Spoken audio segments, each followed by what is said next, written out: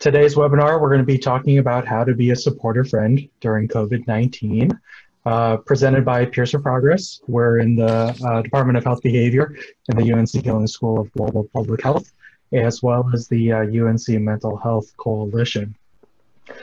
Before we get started, I just want to go over a couple of housekeeping items. So first of all, today's workshop will be recorded and shared on the Peers for Progress website, both the recorded video and the slides alone. Throughout today's, and it's going to go very quickly, but throughout the entire webinar, we encourage attendees to interact in the chat. So if you'd like, please set your chat to send messages to all panelists and attendees. But you can also direct comments to only the panelists if that's what you prefer. We have chat moderators that will be looking at that, highlighting comments and questions for the presenters. You can also use the question and answer button at the bottom of your toolbar if you want to just highlight your question for us to get to. So we'll get notification for that as well. All right. So this is what our next hour is going to look like. We're just going to go over some very quick introductions from the presenters.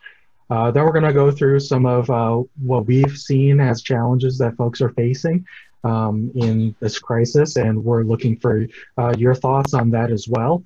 We'll share some of the good resources that we found on supporting others, and Samantha will talk to you more about that. And then we're going to spend a good chunk of time talking about good strategies for being a friend during COVID-19. And at the end, we'll have some time, and folks that want to stay with us, we can talk more about next steps and what to do with all this information today. So I see we do have a question here. Are our microphones automatically muted? Yes, all of the attendees have their microphones muted, and we're encouraging folks to interact through the chat function. And it looks like we have quite a few attendees in here, so it will get kind of messy if we have microphones on for everybody. So please use the chat features. All right, so let's get into introductions from the speakers today. We're gonna just let people say their name, where they work, and then also one example of how they've been a supportive friend during COVID-19 crisis. Yes, my name is Ed Fisher, and I'm a professor in the School of Public Health in the Department of Health Behavior, and have directed Peers for Progress for about 10 years. And what I want to share about myself regarding COVID is that I've taken to heart Hannah Barker's suggestion that we all build into our day opportunities to reach out to people that we haven't talked to for a while. And Hannah organized this webinar in good measure, and so that's a good piece of advice that came up in the planning. Thanks, Ed. My name is Patrick Tang. I'm a program manager at Peers for Progress, also a MPH graduate from Health Behavior class of 2012. One way I'm being a supportive friend, I have a friend who is working from home with two small children in the house, I think like a 2.5-year-old and a under 6-month-old. So he needs all the support he can get. So I'm on a direct message text chain with him every day, trying to keep his spirits up. Samantha? Hi everyone, I'm Samantha Liu. I am on staff on the Peers for Progress team at the School of Public Health. I am a 2-time Tar Heel alum, and my way of being a supportive friend recently is that I've pulled together different people from both my master's and my undergraduate classes and had large Zoom calls with people that we haven't talked to in quite a while.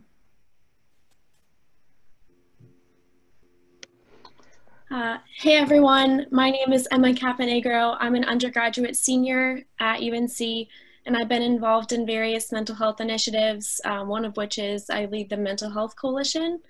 And one way that I've been a supportive friend has been doing virtual yoga with some close friends in the mornings. Hi everyone, I'm Hannah. I'm a first-year MPH student with a concentration of health behavior, and I'm a research assistant with Peers for Progress, mainly looking at campus mental health. And I have been having Zoom study sessions with some classmates, but you know, it's like half chat and half study, so. Good combination. And now we want to hear from all the folks that are here with us in the webinar. If you're comfortable, just type out, I see the names of all the attendees, but if you're comfortable, let us know where you're from, what your role is in the Chapel Hill community, and that'll let us know where we might look for you later on.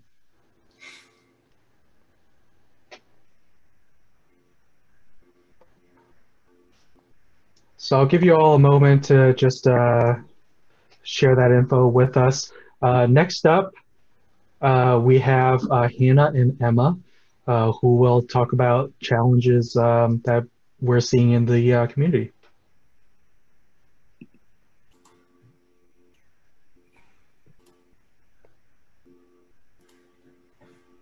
I see the first chat come in. Well, to start off, we wanted to help ourselves prepare to be supportive friends, and part of doing that is identifying current challenges in this kind of unfamiliar time. So as a team, we've talked about it and sort of come up with some categories that I'll go through here, but as I go through these, please think about things that I've missed or things that are particular to you, and we'll discuss those in the next slide or so.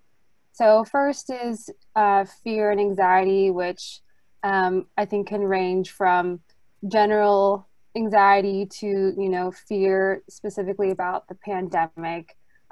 There's a lot of ways that this can manifest. And that kind of ties into sudden change and future uncertainties, reacting to changes in schedules and kind of constant influx of different information. School stressors, which I think apply to a lot of us, can include, you know, changes in grading, changes to syllabi, and just dealing with a lot of incoming information to keep track of. I know I've talked to a lot of people about financial stressors, doctoral students wondering what's going to happen with grant funding, parents wondering what's going to happen with 401k and retirement funding.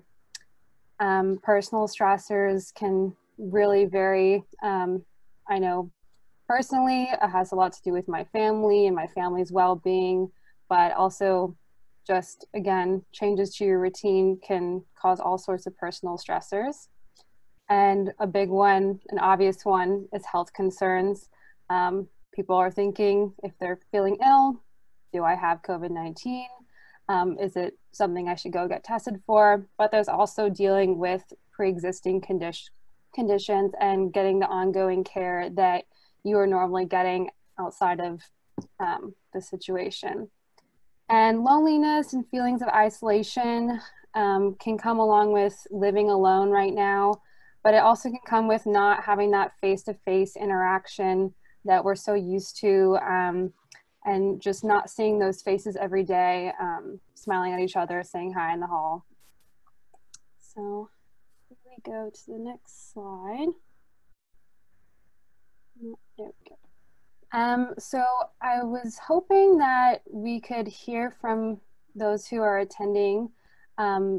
We don't have all the answers, and I think it's just helpful to understand ourselves and understand our friends, to just hear from a variety of perspectives. I can obviously speak to a grad student perspective, but that's just one perspective of many. So if anyone could look at these questions and type your thoughts in the chat, I'll go through them one by one, but feel free to answer any of the questions, and open to panelists as well. The first one is, what are some of the challenges being faced by students, faculty, or staff right now? You could speak about your own experience or those of others. I can say, as a student, a lot of the school stressors are relevant to me. As a grad student, there's a lot of group work, and group work has been difficult to schedule over Zoom with everybody's changes in schedules.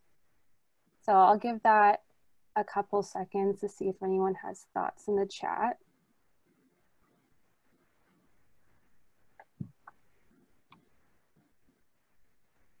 Currently, no one has responded in the chat, but I can chime in and say that one challenge that I've faced is a lot of the work that I did for pay was kind of under the table, more like tutoring and babysitting. And so kind of trying to figure out other ways to make money or pull from savings during this time has been a challenge. Yeah, absolutely.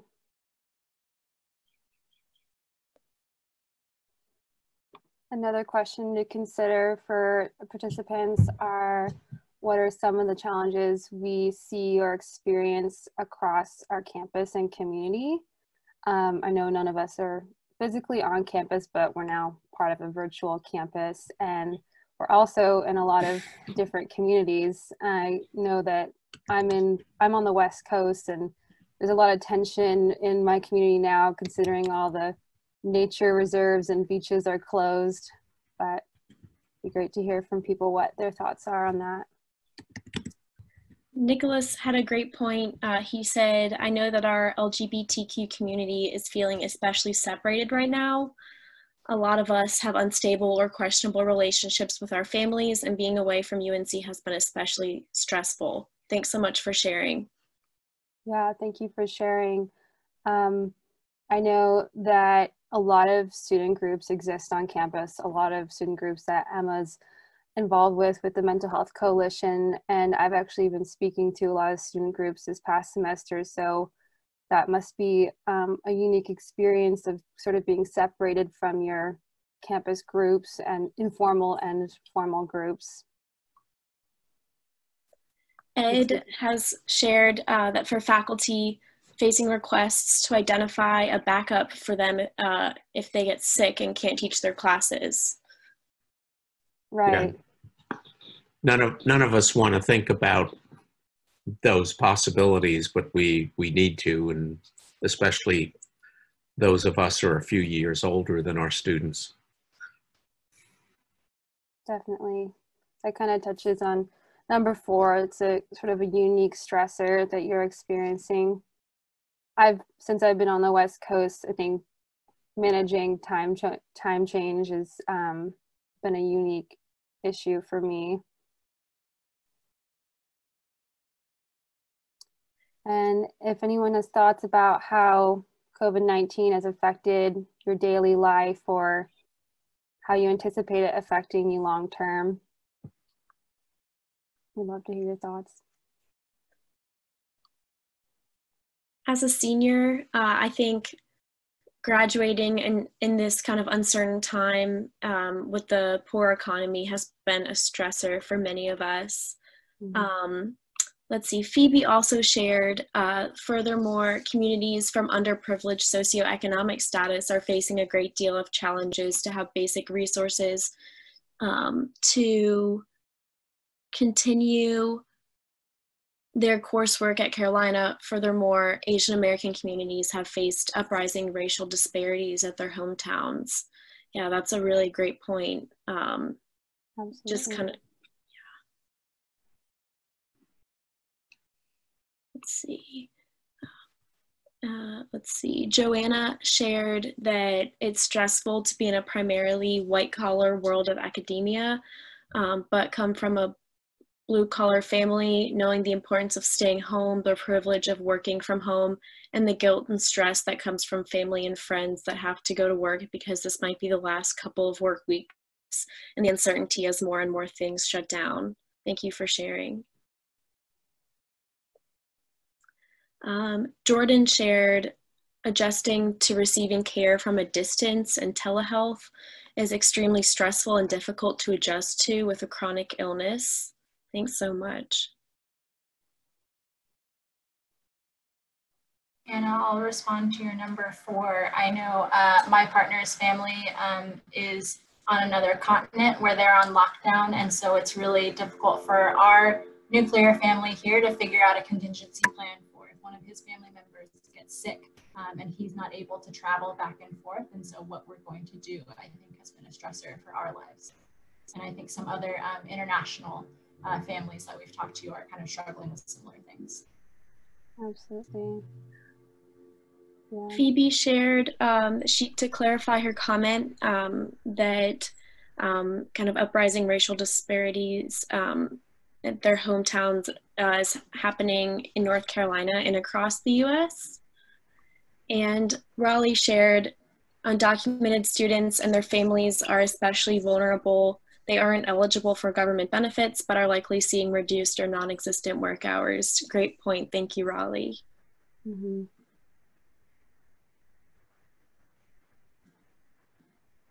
Yeah, it's difficult to navigate the benefits that exist, but there are groups that can't even have access to those basic benefits, and that's something to keep in mind as an extra challenge. Megan has shared, trying to manage multiple roles at once, such as parenting and working from home, has been especially challenging for me, as well as being cut off from my in-person support network. Also a great point. Yeah, thank you, Megan. I know that I've enjoyed seeing some of my fellow students' kids kind of run on cam for Zoom. It's very cute, but I also understand that's a genuine challenge to getting work done and having energy. Yeah, really appreciate all the input. In response to number 3, I know because of the cancellation of my meal plan, I've been kind of learning how to cook for myself, which I actually have been enjoying, but is a continual challenge. I think one of the great unknowns about self-isolation and lockdown is whether people will be in general eating healthier or worse. Because I think a lot of people are cooking at home and taking some more walks and things like that, but a lot of people might also be eating a lot of chips and bad snack foods. So yeah, for us health behavior folks, what the effect of this on people's eating and their habits will be really interesting. Yeah, that's a question mark. I think Yeah. it could definitely go either way, and that's sometimes a coping, and sometimes it's an opportunity. Nicholas shared that we have personally went through 8 boxes of cereal these last 2 weeks. Relatable. Better than 8 bags of chips.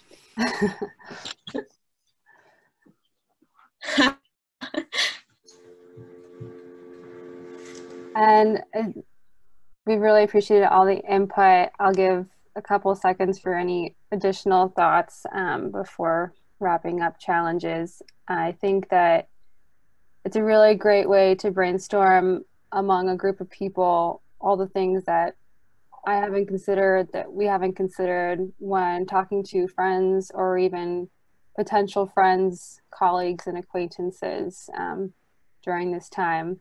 And it's also something that when you recognize these challenges, it's something you can share with other people. And that's another thing to kind of reflect on throughout the process. I would just add that a big stressor is the uncertainty going forward. Each week we identify new things to worry about that we hadn't thought about the previous week. And that's probably going to continue for at least a few more weeks. So that uncertainty is really frightening at times. Yeah. Raleigh answered in response to long-term outcomes.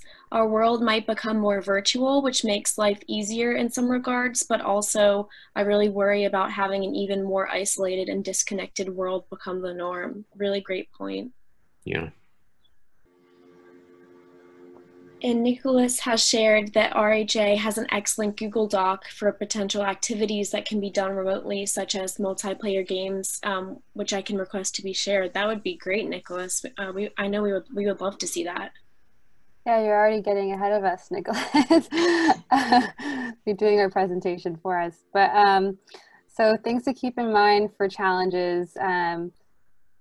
Everything is a bit unfamiliar and in flux at this time, and for every person there's a combination of challenges, and we probably overlap in those challenges with some people, and then in other ways we have different challenges. So if you're reaching out to a friend and you're trying to offer support, keeping these challenges in mind, we'll go into resources next.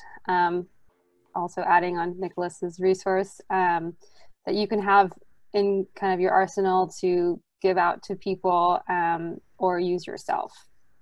Yeah. And Megan shared that being inundated with bad news and a laser focus on the pandemic can make day-to-day life tasks seem very pointless and can be overwhelming. I completely agree, and I think that points to the importance of like supporting each other and finding ways, different ways to connect with others. Yeah. That's great. So as Hannah said, we're gonna move into just some resources that I wanted to make sure that we got to you all. There's a lot on here. Don't worry, this webinar will be shared and we'll share these slides. So, or you can screenshot if you want. Just want to make sure that we're sharing accurate and up-to-date information, whether you're looking for a US audience or international. We've got the CDC and WHO. And also state health departments are really helpful for your local area, whether you're in North Carolina like me or you're in California like Hannah. Check your local state health department for updates on any policies or changes. And then on the bottom, I've got UNC related resources since we are talking to faculty, staff, and students tonight. I've got on the top just the university splash page, but then under that is UNC Human Resources, which has resources for anyone who's employed at the university, faculty, staff, and student employees can refer to that. And then under that, we've got some health resources. I want to highlight, Emma brought up a really good point during our planning that CAPS 24/7 is still open and they're available by phone. And then CAPS appointments are also switching to virtual as they come in. And then under that, we've got some resources for online learning from the UNC Learning Center that they've compiled for you. I know I'm having a hard time switching to work from home. So I've taken some of these ideas myself and applied them to my working life. And then also on the bottom, there's some opportunities for service if you want to get involved. I know we heard Nicholas chime in with a resource. If you all have another informational resource, please include that, send it in the chat. I've also got some tangible assistance resources. I think it was Raleigh who brought that up earlier, thinking about families who might be relying on assistance at this time. And there are changing guidelines for that. But some things that might be useful for you all include the Carolina Student Impact Fund, mutual aid organizations. There are a lot of different aid organizations that are popping up, organized often by neighborhood or town. This website here offers some links to different mutual aid groups that might be specific to your locality. And then on the right-hand side on the top is a Google Doc of crowdsourced resources and ways that you can get involved in the triangle here, but also nationally. And then the bottom are open to anyone. So make sure you share this widely, whether they are affiliated with UNC or not. There's resource navigation with 211 available nationally. Just dial 211 and they'll connect you to someone who can help you navigate whether you need housing resources or transportation resources or anything in between.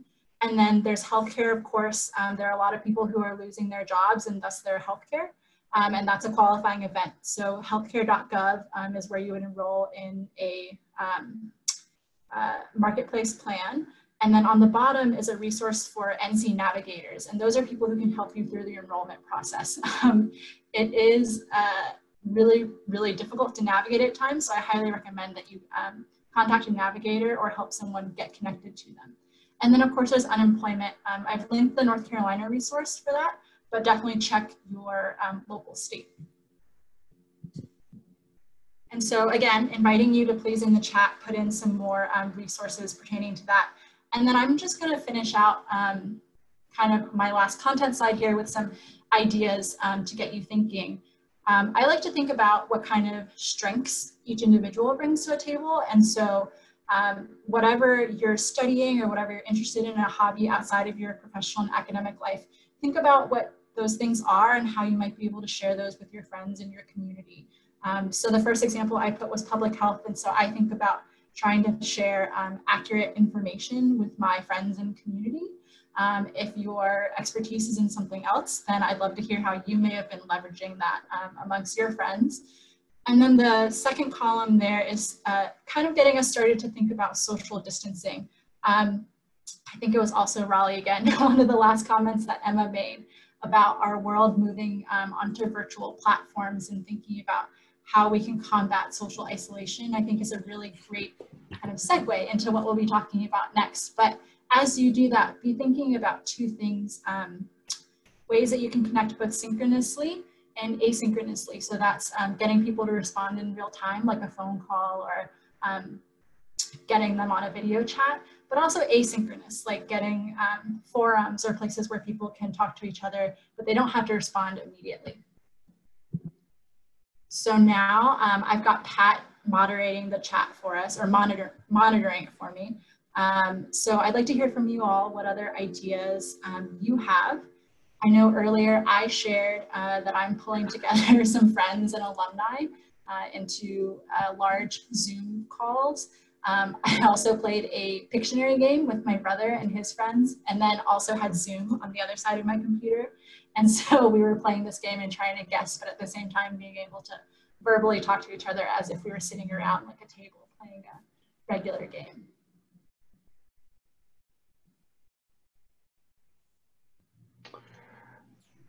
We have a couple of responses coming in here. I Ching says virtual dinners for friends and family gatherings.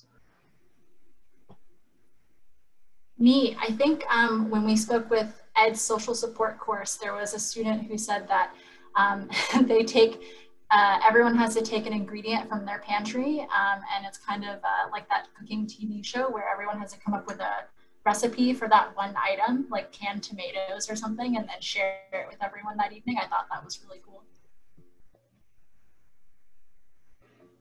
Some other ones coming in. So a lot of ideas for supportive activities.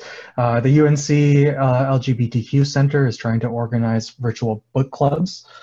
So that's great. That's that point you were making on the previous slide. That's from Nicholas. Raleigh writes, writing letters, a nice break from being on one screen or another all day. Yes. Related to that is moving chairs. Switching up your scenery. Zoom happy hours. It's from Megan. Phoebe writes, these are very fundamental ideas, but self-quarantine is very important, and using masks, since all individuals are at risk, regardless of current health status, is very important. Yeah, so I think that point about you know, using your existing skills and using things that you know and you're good at, you know, if that's something that you know you can communicate very well, and you are maybe a trusted source of science information like that, really important to emphasize those things to your social circles.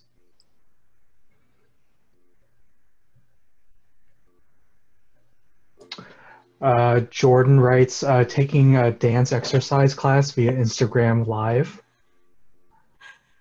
Cool. Cool. Jordan, if you have any recommended Instagram handles for that, please share. Yeah, I'll share that I did a live class from Core Power on YouTube today, and I have a friend who's a Pilates instructor, and she just on her own accord made a Zoom link and sent it out to people and scheduled a live Pilates class for her and any friends who wanted to join. So just another way that people are using their skills.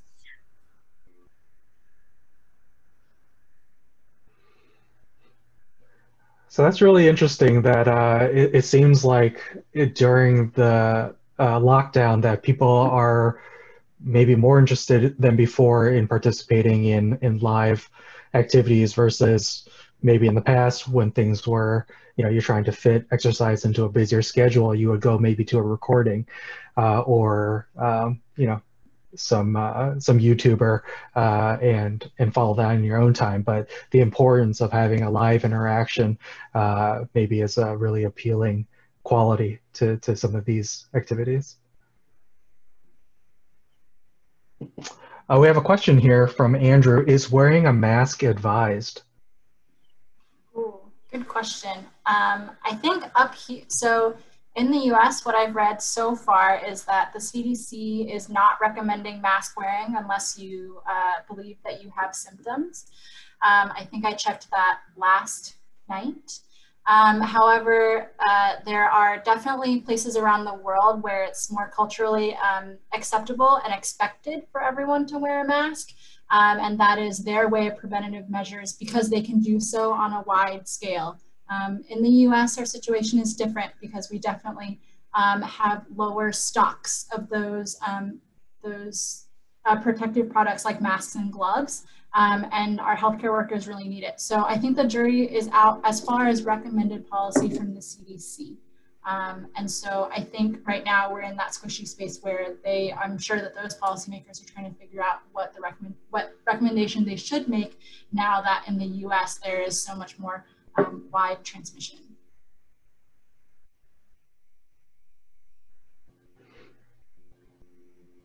And I think we can all agree that you can never go wrong with hand sanitizer and washing your hands and not touching your face as much as possible. Yes, definitely. Cool. Well, thank you all for giving us your responses, and thank you, Pat, for reading those out for us.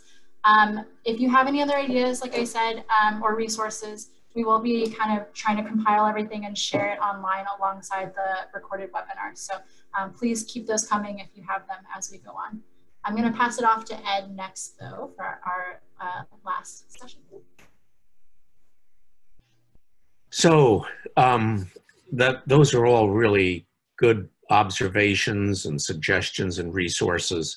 I want to talk a little bit now about specific ways that you can talk to or interact with others, your family, your friends, and try to be supportive, and perhaps more even important than being supportive is just connecting. Please continue to make suggestions in the chat as we go along, and Pat is going to be following your chat suggestions as I talk, and he'll interrupt me, especially if there are some that are pertinent to things that we're saying. So first of all, for starters, you just got to be kind to yourself and take care of yourself. It almost goes without saying, but doesn't, that healthy eating, exercise, and I think in these days, especially getting sleep is really important. Your immune system does a whole lot better when you've gotten good sleep. So being careful to yourself. Samantha has taught me a phrase that I don't remember whether it's a teacup or a coffee pot, but you can't pour tea into a cup with an empty pot. And so if you've run yourself down, you're not going to be able to share much with others. And along those lines, number 2 here, a key message for yourself as well as others is just giving yourself some slack. we've all got to let each other know that we understand that we're not able to bring as much energy and as much concentration to our activities as we usually do. We're all working with a lot of stress in the background, and even if we're not aware of it, it's going to influence how much we're able to bring energy to our daily activities. In terms of reaching out, think about whom you haven't heard from or who may be struggling. I just realized yesterday that a couple of friends of mine who I know live alone and don't have family, and I'm making it a point to get back in touch with them over the next day or so, because they're probably really having some problems here. And be bold, or don't be bashful. You know, usually don't just call somebody and say, how you're doing, I'm concerned about you, out of the blue. But in these days where everybody is feeling stressed and has reason to feel frightened, people are happy to get calls, get text mails from people they haven't heard from for a while, just expressing interest in them.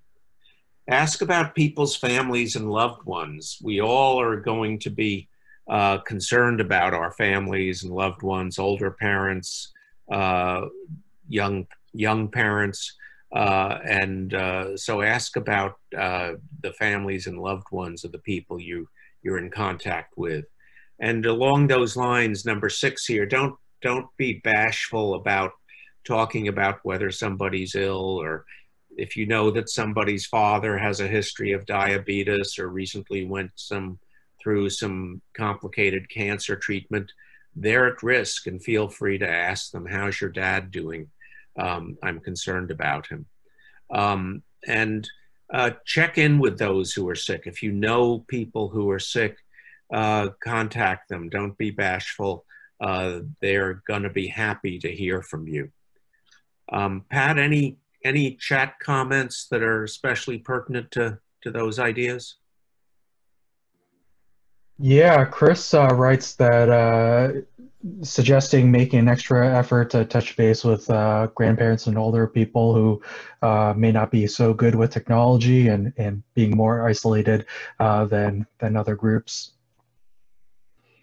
Yeah, I know my niece taught her grandparents how to use Zoom, and really now they're into it and very proud of it. Megan writes, we should remember to reach out to healthcare workers and other essential workers we know who have different struggles than what we do right now. Yeah. Yeah, the healthcare workers are really feeling it. Okay, Samantha, let's go to the next slide. I sort of mentioned this at the outset. This was Hannah's suggestion to prioritize reaching out, make it part of your daily or weekly routine. Don't treat it as something that's just on the side. Treat it as part of your job every day, if you will. Another one here is to pay it forward. If you talk to somebody and they are saying how much they appreciate your having gotten in touch with them, say, yeah, well, why don't you think of somebody that you can call that you haven't talked to for a while? So encourage everybody to be active in this. I think it's really remarkable how many people are getting together with old classmates, current classmates, family members, etc., in Zoom chats and other modes. An important one here is that you don't have to have all the answers. You can even call others to see if they have answers to your questions. The person who was asking earlier about whether or not to wear masks, that's a good basis for a phone call to a friend. What do you think about this? The point is not to have all the answers. The point is to connect and to make all of us feel that we have folks that we can turn to that care about us, and that we all have each other's backs. Share your own experiences so others feel comfortable sharing theirs. I know with my students and with others this week, I've been sharing the fact that I just don't have as much energy as I usually do to do all the things I'd like to be doing. And, you know, that's a little bit, makes me feel a little vulnerable that I'm admitting that. But what I find is that everybody's feeling the same way, and people are appreciative of folks opening up. So, you know, talk about your own experiences. There's always one risk in talking about your own experiences, and that's that you make sure to give others the room to talk to. Sometimes we can get too caught up in talking about ourselves and forget that there's another person in the conversation. As always, ask open-ended questions. How you doing? What's happening? How did you feel about that? What are you frightened about? All good open-ended questions. And perhaps most important and most underrated is that small gestures can mean a lot. We tend to think in terms of being supportive to each other, of having long heart-to-heart conversations, but just a voicemail, just a text message, if you don't have a chance to connect in real time, that can mean a lot to people. And it can especially mean a lot to someone who's feeling isolated, who's feeling lonely, who's feeling down. So don't feel that you have to devote 3 hours a day to keeping up with a few people. You can do it through small gestures. Pat, any comments that are especially pertinent to those ideas? Just adding on to your last point about small gestures, and you know, for folks that might be a little more introverted, you know, if people aren't used to, you know, getting into long conversations or phone calls with you, you know, a small gesture from you might mean a lot to that person, because you're typically known for not being that extroverted, but you've reached out to them now, so it means a lot. We have a great question here from Raleigh. How can people balance prioritizing reaching out and staying connected with taking care of themselves? So if you're especially struggling in the situation, and it might take more energy than you have to be constantly in communication with other people, I think that gets to something you were talking about earlier, Ed. Yeah, that goes back to number one. You can't pour tea from an empty pot. So you do have to take care of yourself. But I'd also point you to number 10 here on this slide. If you're struggling, call somebody and tell them you're struggling. It's a way of connecting, even if you're sort of asking for help rather than offering it. I think these days, if we get a text from somebody that we know or care about, who says, I really need to talk. Do you have a few minutes tonight? Most of us are going to respond pretty positively to that. So let's go on to the next. This is a little bit repetitive of things we've already talked about, but just to remind, messages, just how are you holding up, is a worthwhile thing to text. I think we all have gotten a lot of things through text or other media in the last 2 weeks that are, some are more funny than others. But even if it's not that funny, as with the other things, people still appreciate the fact that you're reaching out to them. I'm in one group where I've got about 80 emails piled up from a listserv. I'm not going to read them all, but as I say about the New York Times, it's nice to know they're all there. And the video chat ideas that we were talking about earlier, I think there are a lot of interesting ways of using video chat with split screen and play a game together and also be able to see and talk with each other. Or one student said just having like a study date by video, not necessarily talking, but just have each other on camera and be working and reading and occasionally sharing a comment about something humorous in the material or whatever. So let's go to the next one, Samantha. So we have some more time here for brainstorming. What are some of the other ideas that people have for how they can be effective in supporting and helping and encouraging each other? Pat, have we got some things from the chat?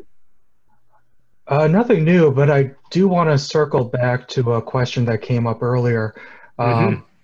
And this question, any thoughts on how to respond to family asking you to come home right now, requiring a flight? That's a tough one. And, you know, the trade-offs there are substantial. I actually faced that a week ago. In my families, we needed to, a couple of folks needed to move back home to where they're from, and the issue was whether to do it by car or by flight. They eventually decided to do it by car, driving straight through for about 20 hours. I was thinking that flight would have been perhaps a good alternative. I don't know what it's like this week, but last week, even first class tickets were relatively inexpensive, so you could physically distance pretty well in a first class seat. And I'm told that the airports have done a fairly good job of cleaning their facilities and making it so you can go through without having to have a lot of contact with other people or even too many surfaces. So I wouldn't throw a flight home out. I haven't looked in a couple of days as to whether the airlines are still flying many flights or not. I think some of them have cut like half of their flights. Yeah, I think another consideration for going home to family is whether there are older adults at home, and whether they might be willing to take on the risk of you traveling and coming home. But if that's something for you that you don't want to take the risk of, I think it's important to communicate that. Well, and also by virtue of traveling, if you are exposed to things which you then convey to your older family members. Right. I think preferable to going there if the issue is just wanting to be in contact and be able to communicate. I would encourage you to teach them to use Zoom. What else? Yisheng shares her personal strategy here. She talks about the high risks of exposure to virus in airports, Ubers, and flights. Be patient if your family members insist, and appreciate that they are caring about you. Right. Yeah, I think that last point is really important. I dealt with that a while ago, not on a flight, but even driving, or my parents wanting my husband and I to come back to our hometown, and thinking that being really firm with them, but also acknowledging that it comes from a place of care, and that there are also a lot of cultural factors that go into those decisions and those desires. So acknowledging that with people while remaining firm is really useful. Yeah. We're all wanting to reach out and to connect. Yeah, and one thing that I think we were talking about in another meeting was to maybe identify folks in your social networks that are living without roommates. Maybe they just have a single apartment. Some of us are fortunate enough to be with family, with our partners, or to be at home. But other folks that are displaced, if they're lucky enough to have a couple of roommates, that's nice. But if they're living alone, I think they could really benefit from someone reaching out to them. Yeah. Yeah, I'll throw in something that one of my friends did this week that I appreciated was she texted one of our group messages in the morning and said, you know, hey everyone, hope you have a good day. At some point today, send like something you learned, something that made you smile, and maybe like something you're looking forward to in the upcoming week. And so then throughout the day, the different people in the chat would, you know, send pictures and reply, and it was a great way to feel connected and get everyone sharing on their own time. Yeah, I think it really is remarkable how resourceful people are being in sharing and connecting. You've all seen on TV vignettes of people in the neighborhood coming out in front of their homes and talking to each other. Or I saw one where every morning to keep her children on a routine, a mother started a routine of coming out in front of the house and saluting the flag, and now all the neighbors are doing the same thing. So it's just terrific how people are learning to interact with each other, or finding, not learning to interact with each other, finding resourceful ways of interacting with each other. And I think the key thing is there are going to be people who are struggling. So trying to keep in mind to spread that as much as we can and include as many people as we can in our in those we connect with. Shall we go to the next one, Samantha? So this is sort of an almost last slide. Where do we go from here? We've talked about ways that we can help each other, resources that we can share, resources that we can use ourselves, trying to be sensitive to all the different stressors that people are experiencing with this emergency. How can we go forward? Are there ideas that people have not only for interacting with each other and being a good friend, but perhaps for organizing together or doing things as groups? We'd love to get your suggestions or questions about those possibilities.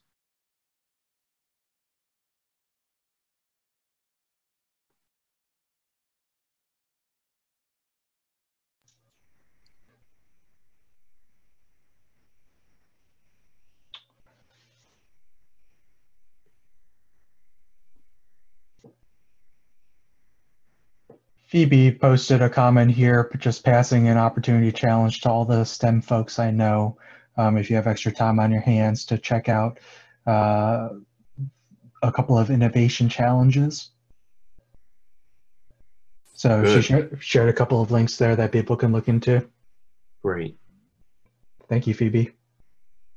One of the things we're working on from Peers for Progress, and also with Emma and the Mental Health Coalition, is trying to develop some ways of training people quickly in being peer supporters over the next couple of weeks to help within their departments or within their apartment buildings or whatever situation they're in, to be more helpful to those around them. And we actually have a webinar next Tuesday night, which you'll all get an invitation to, that'll cover some of that.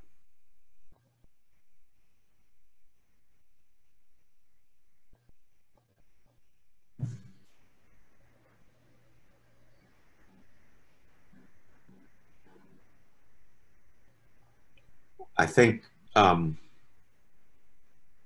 I was very glad to hear or to read the email from the provost. I forget whether it was last week or earlier this week, saying that they weren't going to require that class time missed by the extra week of spring break be made up, but rather focus on classes and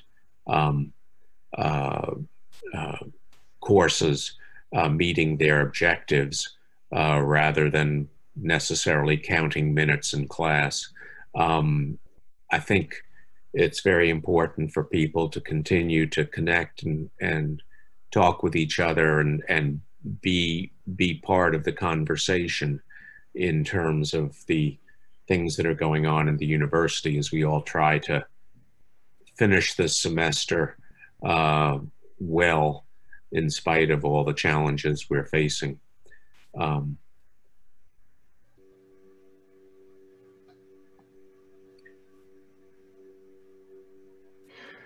Yeah, I think go ahead. Yeah, I think for all of us, it's trying to just feel like we're a little bit more in control of a situation where we really don't have much control. In a campus community, a lot of us, especially the people who really don't have much power or much say in how policies are handled at a university or a systems level. In a crisis like this, we tend to just follow along with what the authorities, tell us to do. But it's hard for the community to organize or to come together when we're not physically together, when we're isolated. So it's, I think, a good time for all of us to think about what would we like the university and what would we like them to improve on and to do better. If we approve of things that they're policies that they're doing, that's great. But what can they be doing better for us? Yeah. And I would just add on that, Pat, that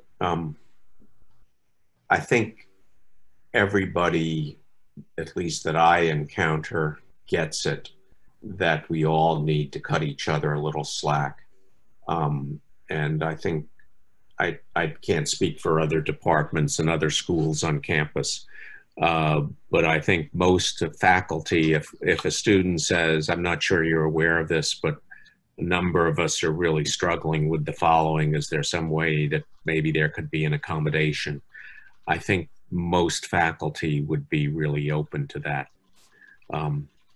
So don't be bashful. Reach out and speak up. I guess maybe that's the catchword for the whole thing. Don't be bashful. Connect. Reach out. Talk to other people, and speak up if you need to.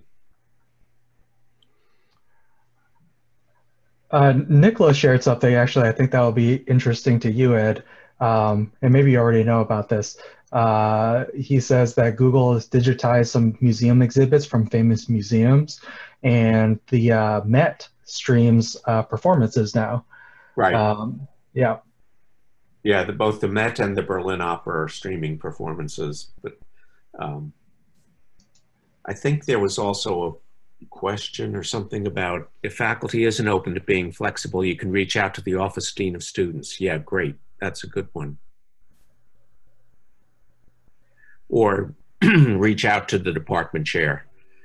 I think nobody is going to get slammed for making a mistake these days. We're all recognizing we're all going to make mistakes, and what we want to do is get through the semester with all of our students being able to achieve their objectives.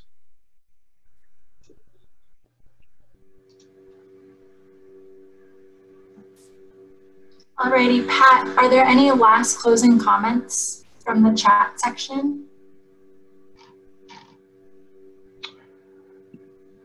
No, I think we're good. Thank you so much to everybody for being so engaged tonight, and thank you for sending all of your resources and tips. And we're going to collect all of these and add that to our list of resources. Yeah, Right. definitely. And please, our emails are here. If you want to connect with any of us individually, feel free. We really appreciate your time and your good suggestions and good questions. And hopefully we can spread this more broadly and help more people at the university with all of your good suggestions be more effective friends in all their lives. This is a community endeavor. It's not a lecture. Great. Well, thank you everyone for joining us. Like Ed said, contact us if you'd like. We really appreciate you attending this webinar. We'll be hosting some other ones in the future. So, but for today, we are going to shut it down for the evening. Y'all have a really good night. And we hope that you and your families and friends are staying safe and connected. Take care, everybody. Bye. Good night, everyone. Thank you. Thanks for joining.